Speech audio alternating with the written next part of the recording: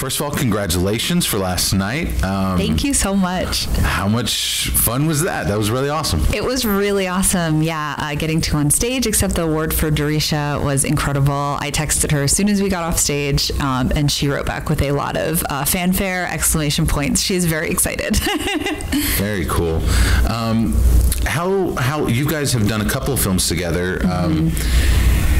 Is there a Cleveland connection? I was trying to figure out where it is. Yeah, so I actually had worked at a production company that she had also worked at. She was co-directing a film and also producing a film for the production company, and I was associate producing both of those films.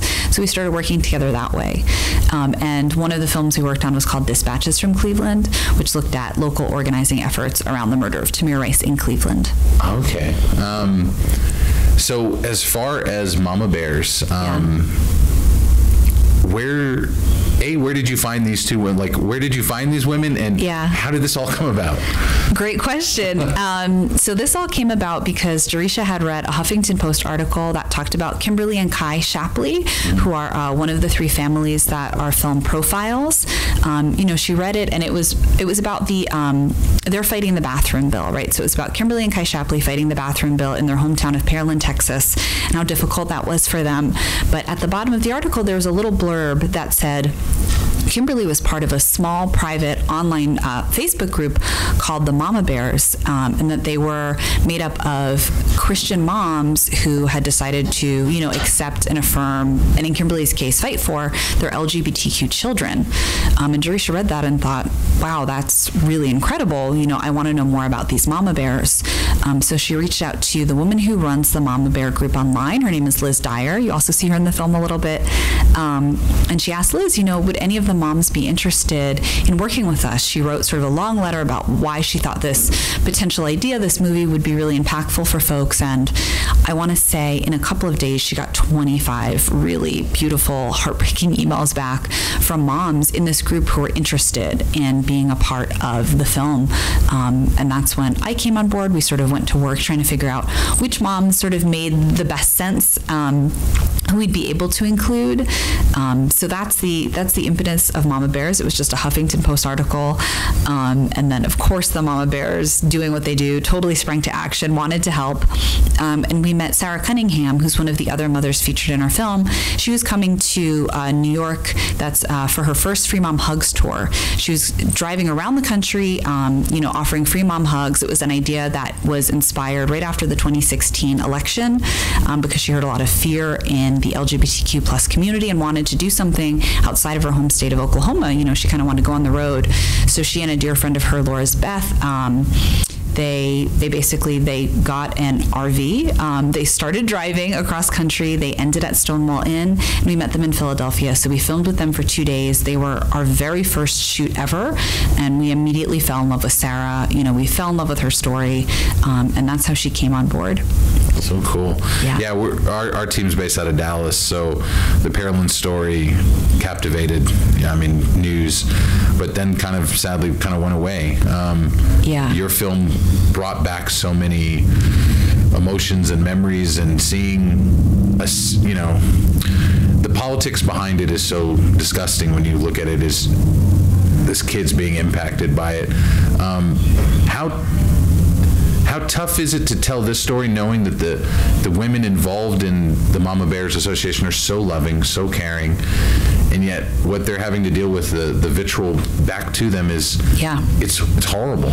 It's really tough. And I think Kimberly and Kai's story especially, Sarah's story is about, it took her some time to affirm her son, but she did it, and now she's out there like her hair's on fire, right? She started the Free Mom Hugs movement. She started that nonprofit around that. This has become her life's work, and it's something that gives her a lot of joy. It's something that's brought her closer to her son. And then if you're looking at Kimberly's story, Kimberly's story is about basically fighting for a basic right for her daughter, fighting for a basic right for her very young daughter, right? when we started filming with them, I think Kai was 5 or 6. Kai's 12 now, and Kimberly is, still fighting. She was still fighting, when we premiered the film, in Texas. That's when Governor Abbott had just put out that directive saying, what he wanted to have happen was parents who offer, gender affirming care to their children be investigated by DIFUS and potentially have the children removed. So her story started before we started filming with her, before we ever knew her, and it continued, past the edit of the film. So for her, it's a fight, for her daughter's rights. I mean, even technically, it's still going on to this very day. I mean, we have elections in November that may very well, depending on if Governor Abbott continues or not, could completely change the face of things if Beto takes over. So I'm curious, as far as the timeliness of your film. I mean, it could have been timely 3 years ago, but it's extremely timely right now. Unfortunately, it is extremely timely right now. We wish that it weren't. We wish that things weren't happening in the way that they were. The beginning of this year, I think in the first quarter of 2022, there were over 200 anti-LGBTQ+, anti-trans bills being introduced across the nation. And that's just going to continue. We don't know what's going to happen in Texas. Obviously, we've seen what's already happening in Florida, places like that, Ohio, right? There's a lot going on legislatively, and I think this fall legislative season is going to be. It's going to be a lot. It's going to be really intense. What we're working on right now is actually fundraising for our impact campaign, which has a couple sort of prongs to it. One of them is to go to these states where we have anti-LGBTQ plus legislation on the ballots and work with local organizations that are already doing that understand the community, that are doing the work, sort of boots on the ground every day, and hold screenings of the film for people to hopefully get inspired, to get active, to try and either fight against this legislation or figure out within their own community what resources will be available if that legislation passes and what they're able to do, if it's about volunteering their time, their talent, right? Something to kind of help make these things better for folks across the country. So that's one arm of the impact campaign that we're currently fundraising for. And the other arm is to take this film into churches that are considering becoming affirming. And affirming means, accepting LGBTQ plus people in the church as full members of the church. They're allowed to get married there. They believe that, same-sex marriage is holy, all of that.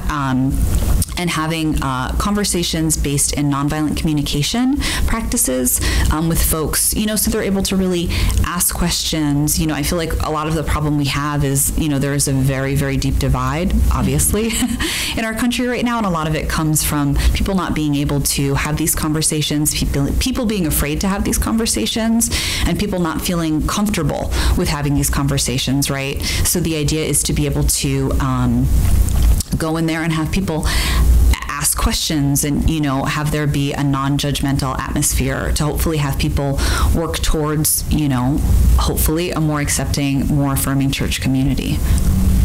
It's amazing to see these conservative women go so far out for their children, but also expand past that. They easily could protect their children without being so vocal or creating these organizations to do this, and what you guys are bringing into it another level. I'm curious, is there any hopes of extending it to the other faith bases out there, going to temples or going to mosques or going to other, maybe not just religious places, but schools? Yeah, so they are actually doing that. So there is a Mama Dragons group, which is based in the Mormon faith. And, we get Catholic moms, Christian moms in sort of the generic Mama Bears group that exists. As far as going to schools, I don't know. The Mama Bears are kind of everywhere. They're moms, right? So they're like really organized. They're on top of what they're doing, and they're really passionate about it. And I feel like a lot of the moms, because the Mama Bear groups now have expanded, not everyone was very religious, right? That's kind of how the group was when it began, when Kimberly and Sarah were a part of the group. And it's expanded out a little bit more. Now it's about, moms on different parts of the political spectrum who want to just affirm their LGBTQ plus children, right? They have sort of subgroups.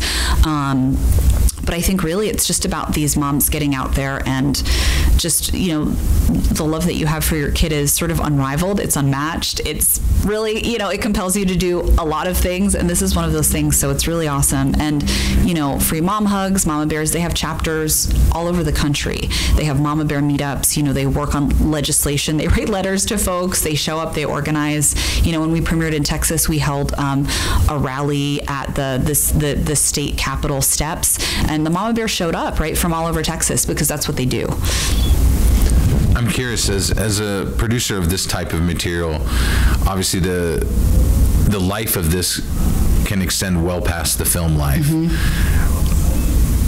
How the investment level from a producer like you has to be different than any other type of production on a film. Where does that motivation come from? Where do you personally feel about bringing this to the forefront? Obviously, you're passionate about it. It's not just another film. Yeah, I think to have worked on a film for 5 years and to be constantly scrambling for funding for 5 years and now have to scramble for funding for the Impact campaign, you have to love it. Otherwise, you're not going to do it, right? There's no way. I'm a person who grew up in the church. I left the church when I was 16. I didn't have a great time in the church. And hearing the story, the first time Darisha told me about it, we were sitting in a coffee shop and she was kind of explaining the idea, saying she had just gotten some seed money from, an EP who now became an EP on the film. And she told me about it. And, I burst out crying because I understood how important this film was and how much it needed to be made and how much people needed to hear these stories.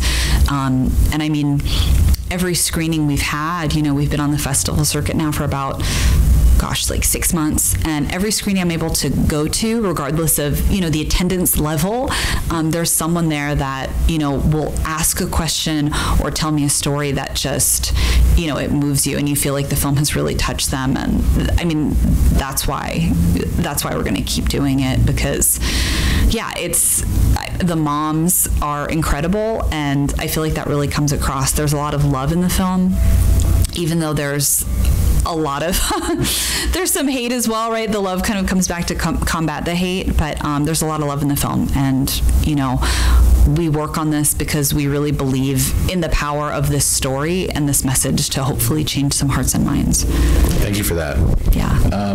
I'd love to give you the chance to kind of wrap up by where can people find out about the film, about these causes, anything you can share with us? Yeah, that's great. So you can find about the film on mamabearsdoc.com. That's Mama Bears DOC, and Mama is MAMA.